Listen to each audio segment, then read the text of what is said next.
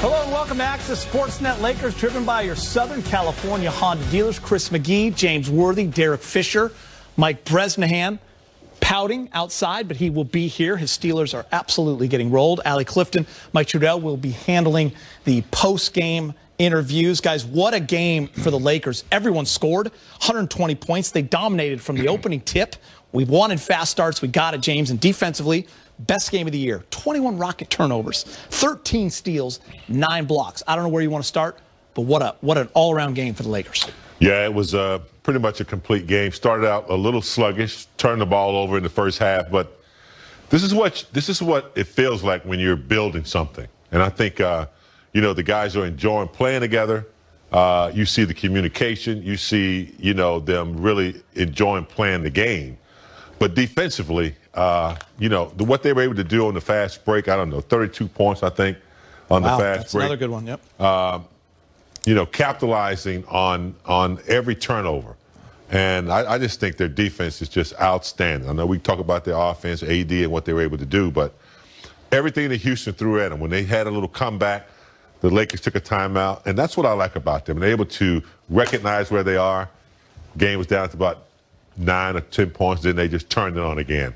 Collectively, steals, fast breaks, open shots. They just played a good game.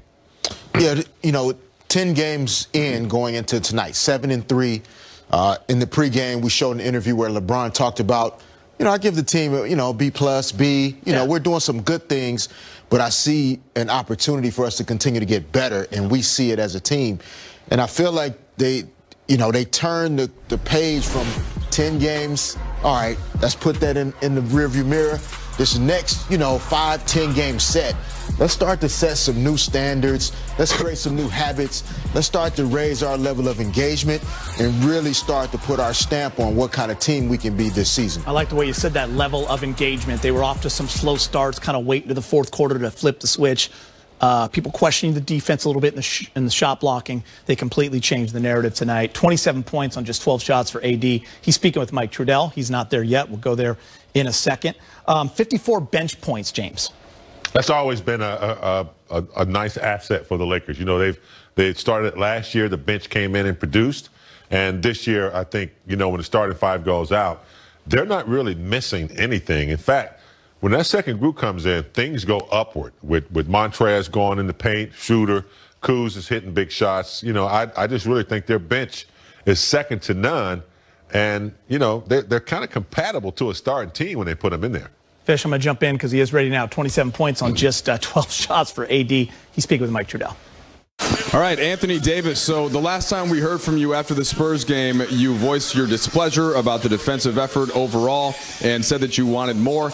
Obviously, you didn't get a chance to play in the Bulls game, but it seemed like you really had that going early in this one, AD. Was that important to you to set that tone and try to use leadership in that fashion? Obviously.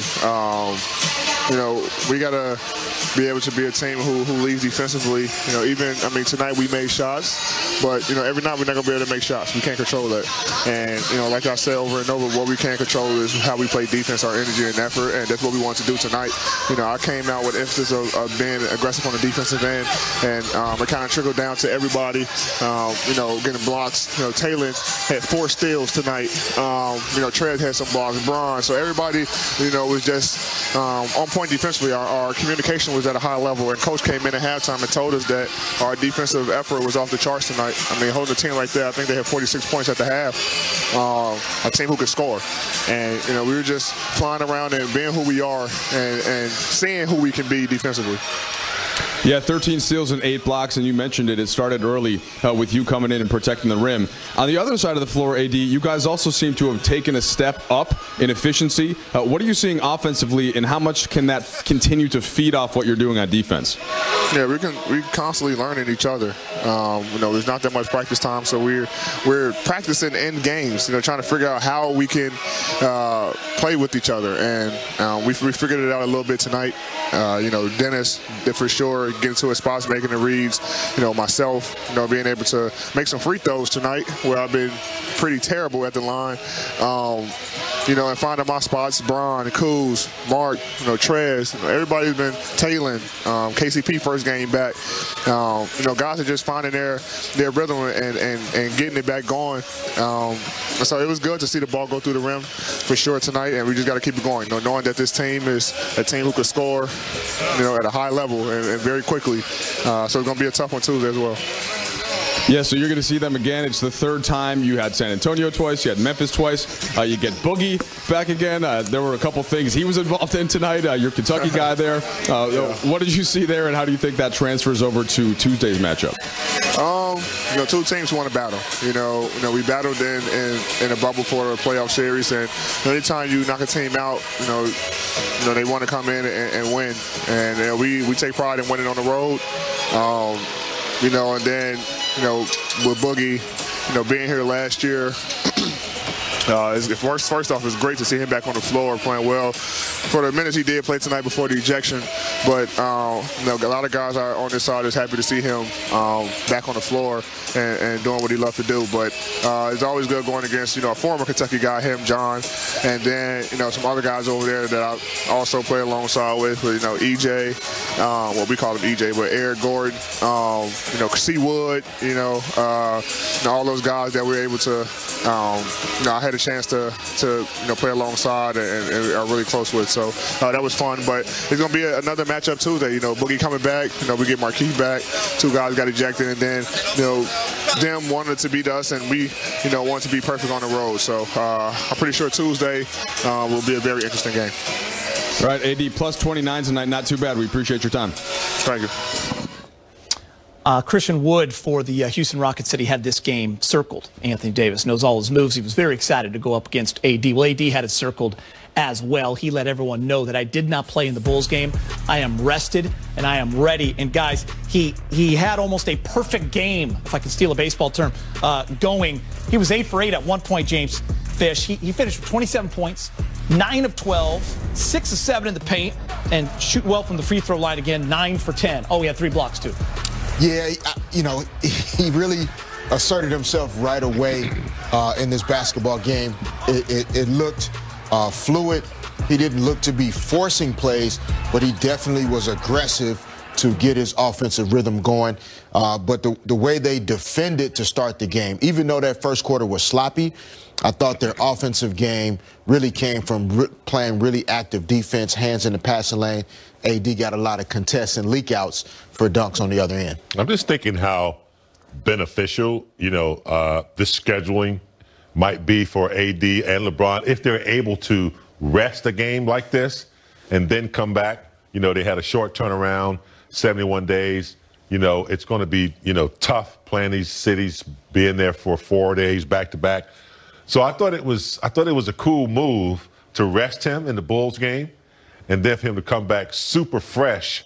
And I wonder if that's something they might be, looking forward to and use throughout the season. And if you think about it, James, we haven't even got a chance to talk about THT yet, who I can't wait to talk about. But that's the thing. You were missing 2 bench guys in Wes Matthews and Markeith Morris, and your bench still goes for 54 points. You can have AD sit out a game if he's got the adductor strain, and they're able to fill in, and that's the sign of a great team.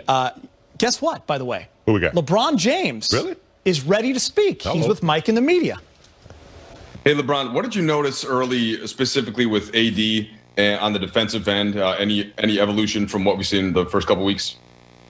No, just AD being AD, and just having him back in the lineup just gives us a whole nother dynamic, both offensively and defensively, obviously, and it's a good start to the road trip. How different is this matchup with the guys that are in and out from the Western Conference semis? Is that just kind of over and done with, and it's a new team, new game, and when you play Houston? Well, one thing about it, when you play Houston, you got to be ready for that monster in James Harden, no matter what, no matter who's in the lineup for them, no matter what their personnel is, you got to be ready for him because he's capable of beating you all by himself. So, we had that mindset and seeing the health of John Wall back to his speedy self and his work. So, we just came in with a defensive mindset to get stops and get out and do what we do on the offensive end, and we was able to do that on both sides. Dave?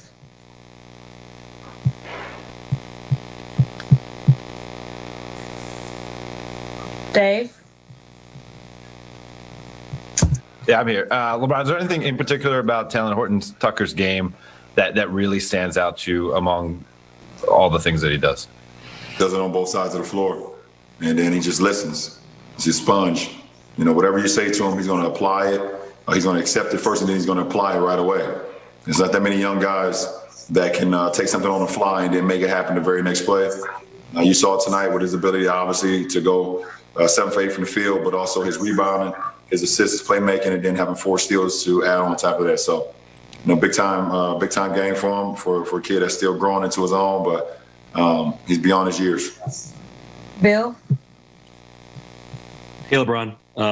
Sorry, I thought I was muted. You might have heard me typing or something.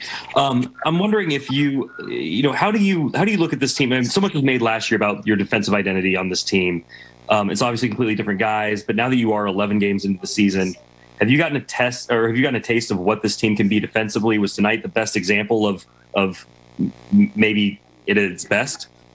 Well, our goal is to be the number 1 defensive team in the league. And it's going to take, our film sessions. It's going to take our shoot-arounds. It's going to take the practices when we do get an opportunity to get on the floor, and then the games to continue to work those habits. We added 5 new guys to our rotation this year pretty much in Trez, Dennis Dominguez, Wes, Mark, and also Taylor. So, we're all getting accustomed to one another, getting down to our rotations, what we want to build, how we build out from the paint to the perimeter. But we want to be the best defensive team in the league, and tonight was a good start today. Last 2 questions, Kyle. Hey, LeBron. How much did you miss KCP, and what do you think? What did you feel like he added the most tonight? One, obviously his shot making ability, but his speed, the level of acceleration that he plays at automatically ignites our team. We play at a different pace when he's in the lineup. And his defensive approach as well, being able to guard the other top perimeter player on the other side. And he's a guy who's been in our system. It's just always great having him out there. Dan? Hey, LeBron. Congrats to your Browns. I'm trying to jinx them, by the way. I'm going early. I can tell. I wasn't even going to say anything about that. After the loss to San Antonio, Anthony was really upset about, obviously, a lot of stuff, but about defense in particular, and was pretty vocal about it. Did you like that he kind of challenged the team that way? And do you see that from him often? He's a captain. He's one of the 2 captains that we have, including myself, and he can voice any opinion that he would like, any fact that he like for our ball club. Because one thing about it, whatever he says, he's going to apply it to himself as well. He holds himself accountable. So when he hold us accountable, we hold him accountable. He holds himself accountable, and vice versa. So, AD can say whatever he wants because it's all for the betterment of our team, and we respond to that. So we thought it was right on point, and we was able to finish that off with a very good defensive game against Chicago, even though we didn't score the ball like we were accustomed to. And then we followed up tonight with another defensive game. So. We heard him loud and clear. All right, thank you so much, LJ. 20-102, AD 27 and 3 blocks, THT 17 and 4, LeBron James with 18, 7 and 7. What a night for the Lakers. 13 steals, 8 blocks, 21 rocket turnovers. D-Fish, we talked about you throwing wood on somebody. Look what you do in the big board. Go look at the big screen. Watch this, Fish. Yes, Skolo's messing with our guy Luke. Yeah, that was a little Argentinian embellishment. I don't know. You hit him square. I did. And you missed a game for this in the playoff series. Yeah, I did. But it set the tone, didn't it, Fish? I would like to think so. I would like to think so. Frazier goes down. Guys were. What? Okay, but at that time it was very necessary. Sometimes you got to lay. You have to send a message. Yeah, sometimes you do. And they were, teams used to talk to certain guys on our team. Yeah. Because they couldn't talk to Kobe that way. Yep. They didn't talk to other guys that way. And not going to talk to Meta that way. he was talking a little bit too much. I wonder if we could have A demo, Brez. So Fish, get up. I'm already having a bad enough night. In your defense. Come on, man. Be a team player. We need to reenact that. Brez, come set a screen up. I'll set. Come on. I don't want any part of these right here. Come on, Brez. You got that defense. I'm going to stay on my mark. Brez, you might as well go lower. I'm going to stay. You saw the score at halftime. I'm going to stay socially distanced. Brez, you saw the Browns-Steelers score. We're going to set it up for the next segment. Yeah, we set that up. We're going to do a whole demo. That'd be amazing. Skull is a big dude, too. You floored him, Fish. Oh, man. Yeah, he's from Argentina, though, man. He put the little FIBA soccer. He did. You know? Hi, we welcome you in. Hi, Brez. How are you? Listen, having a great night. I don't know where to start. Every stat just seems great. So what kind of AD, what sticks out for you? Yeah, I like what AD did. All right, it's funny. Obviously, Houston, last season, when AD got after them in the playoffs, different team. Mike D'Antoni, small ball. They started a guy who was 6'7" in the front court, Robert Covington, and a guy who was 6'5" in P.J. Tucker. New team this year. You've got Christian Wood, a young, legit big man. DeMarcus Cousins coming off the bench. I mean, AD is not doing this against last year's Houston team. He's doing this against a very good, a good enough anyway, interior defense to go 8 of 8. He missed his first shot halfway through that third quarter, 21-footer, if I remember. Strong game for him for sure. I think we're just not surprised by THT anymore. We saw this in the bubble last year against this Rockets team, but he just continues to take advantage of the minutes. James, he's fun. Fans love him. And what LeBron said was so spot on when they asked what sticks out. He said he does it on both ends. And he's a young guy that listens, takes the feedback, and applies. At 20 years old, this guy's an old soul. You've said it before, Big Game James. And, man, he can play. He gets buckets, but he also gets steals, assists, everything, James. Career high 17. Well, 21 minutes. I think the key thing that came out of that interview was that young players that listen. That's hard for young players to do. They have a lot of talent. They're willing to show. But when you listen, and it seems like he takes it to practice and, works on whatever he's been told, he seems like he corrects his mistakes quickly. And the guy can play, man. 7 of 8, 4 steals, Geeter. 4 steals in this game. And, he doesn't show a lot of emotion. He just plays the game. Mm-hmm. And I think he's going to be an incredible asset because Fish talked about matchups in pregame. When you have a guy like Tucker who can play guard, who can defend, who has those long arms and can steal and can shoot the three and extremely patient on offense. He gets in the paint, he takes his time, pump fakes, gets a lot of layups. He's just I didn't know he had all that, but the kid from Iowa State, man, he's got a game. Fish, who's not surprised by what he's doing? THT. As he told Tony Allen last year in a G League game, I don't belong here. Yeah. Like he has this confidence. It's not I'm all about myself. It's just he has a belief in what he's doing. He's not surprised. No, but I do think he's a different guy than he was last season. 100%. Right? Before, both the NBA and the WNBA went to their respective bubbles, 2 different bubbles, I'll say that. THT was training with some of his teammates. And I was training with some of our players on the other side of the gym. Yes. And at that time, THT was still developing his body into what it is now. Yes. Right? And seeing the difference in where his fitness was, his strength and conditioning, he's a different player. And the reason why I am not surprised is because I saw the guy putting in the work. Saw it. He put the time in with Phil Handy. He put the time in with his teammates. And this is the result of it.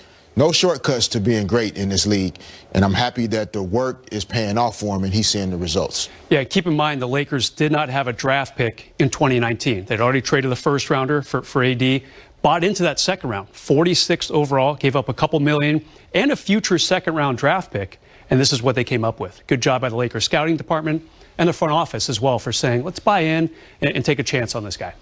Hey guys, real quick, special props, our producer B. Moore, he just returned. His beautiful wife, Sam, they had their second baby boy. It seemed like he's been gone for 2 years, right? He took a long time, but he is back. And he just produced his best segment of his career. Too long to have off. Welcome back. Boy, a long time off, dude. Get back to work. Like you can't argue with that assist, although that left-hand LeBron, y'all know how hard that is to do. LeBron's like, hold my drink. Two things trending. Big Ben and GOAT to GOAT. Thanks to you. GOAT to GOAT. Yeah, you got it. Lakers win by 18, remain undefeated on the road. Frank Vogel speaking with Mike and the media via Zoom.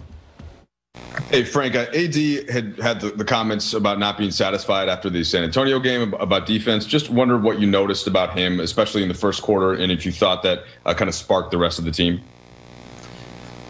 Yeah, I mean, I don't know if his motivation was about that San Antonio game, but, you know, obviously when you speak out on wanting our group to be, to be better, you know, I think, you know, you want to own up to your own words and make sure that you're solid as well. And, you know, that whole first group, I think, really set a tone on the defensive end. I think getting KCP back, you know, I thought he had 3 steals in the first quarter. One of them must have been a deflection and, you know, didn't get credit for it. But, you know, he had 3 forced turnovers in the first few minutes, got out on the break. AD was really good. The whole group was really good in that first quarter and set a tone for the whole night. Frank, the offense has mostly been there, it seems like, through the first 10 games, and defense certainly at times. But did you like seeing the evolution of it and kind of molding those two sides together tonight? Yeah, it's a balancing act. You know, some nights the offense is going to be there, some nights the defense. You know, I've got a lot of confidence in this team on the defensive end. You know, we've had some nights where, you know, we were a step slow to certain things and still learning coverages and whatnot. But you know, I think we're going to be good there. You know, we just got to be a team that buys into being a team first team offensively and continuing to trust the pass. We had 28 assists tonight. That was a big part of it. And, you know, this game is as much as any throughout the year was a Laker basketball type of win. You know, flying around defensively and getting stops without fouls, either forcing turnovers or forcing misses, and then flying on the break, you know, and getting out and, you know, the deep advanced passes. You know, got us 32 fast break points. So, you know, sort of an identity win. Bill?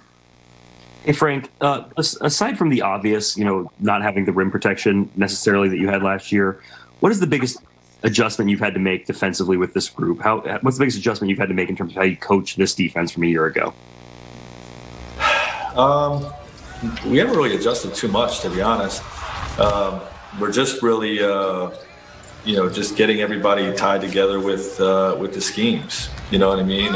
You know, the new guys learning what we're doing, and you know, we finished up last year defensively very different than the way we started. We grew throughout the year with our package and arsenal of schemes that we can throw at different teams. And you know, I think the biggest challenge this year is to not overcomplicate our schemes in these early regular season games. It's easy, especially against a team like Portland or Houston, who we played multiple games in the playoffs last year, to go to all your plan B, plan C, plan D types of coverages. And, you know, there's a risk of being too complicated for a one-game regular season type of night. So, you know, we're striking that balance. You know, but I feel good about what we're doing on that end of the floor.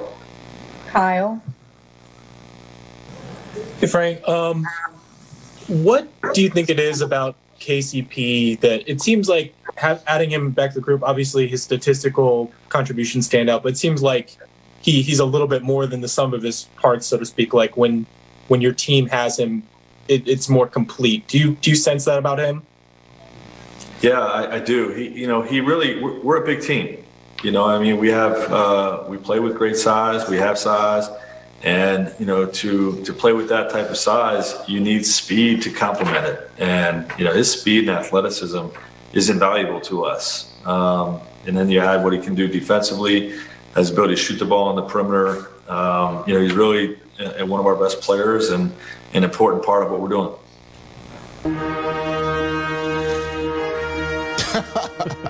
You know what time it is, don't you? Fish is focus. Look at the lights. It's like a light show going on around here. Just trying to take the light off the shine on my dome. Look at the music. They're trying to do. Look at those guns on the wall. Look at the pipes. Ladies and gentlemen, presenting Fish's Focus. Segment over. The segment is over. We live up to that, do not need any more content. I wish I could have seen you. Oh, my God. Okay. Let's go, baby. I Something else, big game. Be more. I forgot which plays we about to watch and everything. Oh, man. My mind is. Oh, my man, mind is just scrambled. But no, Lakers defense and the length, as you see the arrow going straight up. Anthony Davis' hands are down, but when his arms go up, he contests the shot. And what he does a lot is he contests and immediately leaks out to the other end. And the Lakers, they practice this regularly. They look long for the outlet pass. LeBron doing a good job there on the weak side, being in his backside responsibilities in the tandem on the screen roll. Out in front again for easy finish. KCP, good active hands in the passing lanes. Guards using high hands in pick and roll situations is really key. Montrez staying vertical so that you do not pick up the foul. And then immediately LeBron turns the corner. KCP gathers himself. Nice finish there. And then again in screen roll, AD doing a good job. Christian Wood isn't a great three-point shooter, but AD still makes the effort to contest the shot, which encourages the miss. And then he leaks out. Easy. Was really about the great Lakers defense. They got out to a lot of easy baskets, but the effort on the defensive end is really what separated this game. That breakdown deserves all of this. And you forgot the plays and then came right back to you. Something you said, though, earlier today, I thought. Rockets got the Lakers' attention. Yes. There was a different Laker team. I think they were sick of kind of the slow starts, James, but the Rockets team, you know, James Harden, John Wall, Boogie, you got to take it to them. Yeah. I mean, you have to make statements in this game. I mean, Houston was tough in the bubble last year, scoring a lot of points this year. Yeah, that'll put you on notice. And so I think, you know, that's what the championship teams do. They recognize what they're about to go up against before they hit the court. And they were prepared for it. I mean, their defense was off the heezy, as some of these young kids say. But it was just outstanding to see them come prepared for it. And they were ready at all points. All right, guys, more to come on y'all gonna let me do that introduction. Dude, that was, I like doing that. Because, by the way, I think there needs to be a camera on you in the corner over there. You want to do it one more time? Ladies and gentlemen, presenting Fishes Focus.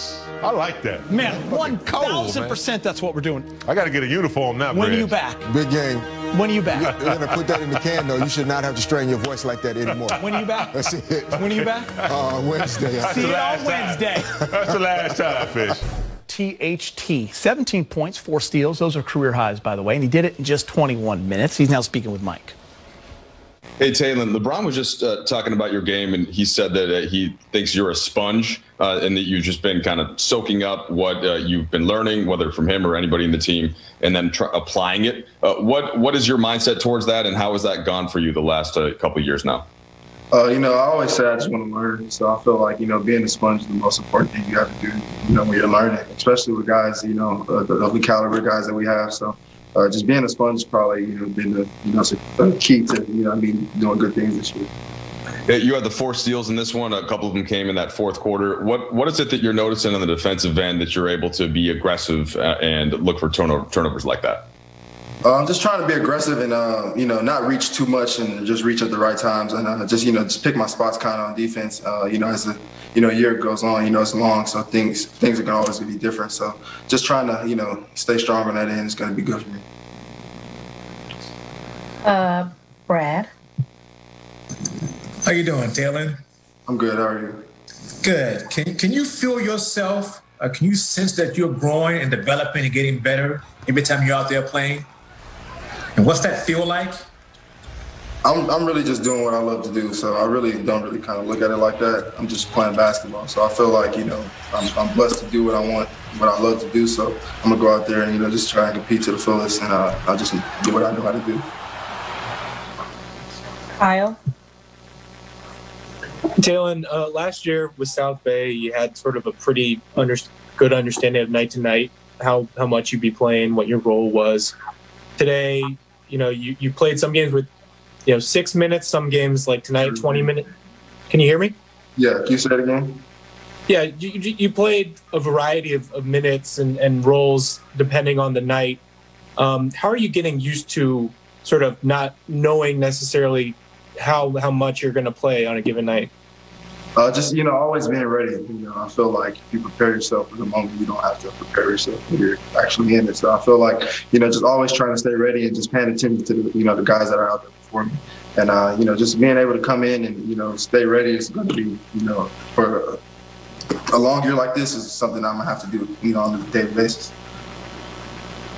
Dave. Talon, in Major League Baseball, for young players who are late season call-ups, they had to meet a eligibility threshold to be considered a rookie. You didn't play all that much last year. I think only 6 games. Do you think the NBA could explore something like that, where you have to play X amount of games to have it be considered your rookie year? Because obviously, if you continued to play this way, had this been your rookie year, you'd probably be eligible for some of the rookie teams and that type of consideration. Well, I feel like everything happens for a reason. Guys are playing, so I'm not really knocking on anything like that. So I feel like, I'm here in this position for a reason. So I just feel like I'm just trying, fulfill it to the most. Let's go inside the numbers, brought to you by Lexus. 120-102, dominant performance for the Lakers. 10 of 29 for 3, out-rebounded the Rockets by 6. They had 28 assists.